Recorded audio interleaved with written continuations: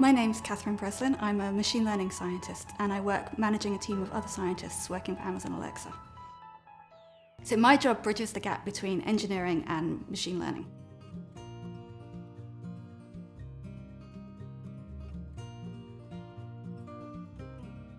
So we take things out of the lab and put them into products, take machine learning innovations and algorithms and get them in front of products that are used by millions of people around the world. The products that we're building right now that have machine learning in them are changing the way that people interact with machines.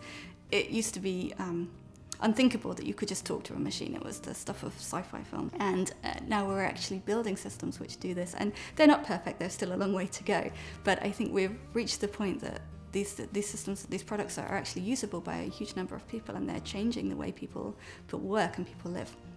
And so I think it's a really exciting area to be involved in because there's a lot of chance to make a big impact in the world. I don't think I naturally have a lot of confidence. I think I prefer to do something, to be well prepared. So if I'm faced with doing something new, I tend to practice, read up a lot on the subject, and try it out a couple of times before I feel confident in doing it. But once I've done something a couple of times, I find I know how to do it and I'm a lot more comfortable. My proudest moment in life so far was when I finished my PhD, because this is the culmination of 3.5 years of my own work, and at the time 3.5 years was a large chunk of the work that I'd done. Getting through that and finishing my thesis and handing it in, I think, was a very proud moment. In the end, I had a big celebration with lots of champagne. Lots of my friends came and celebrated.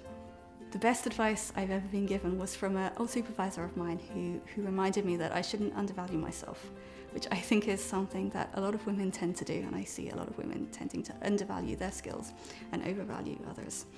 And so I think that's something that stuck with me.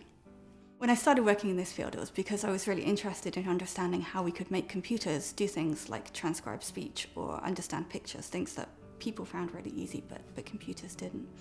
And that was several years ago when these things weren't really very popular.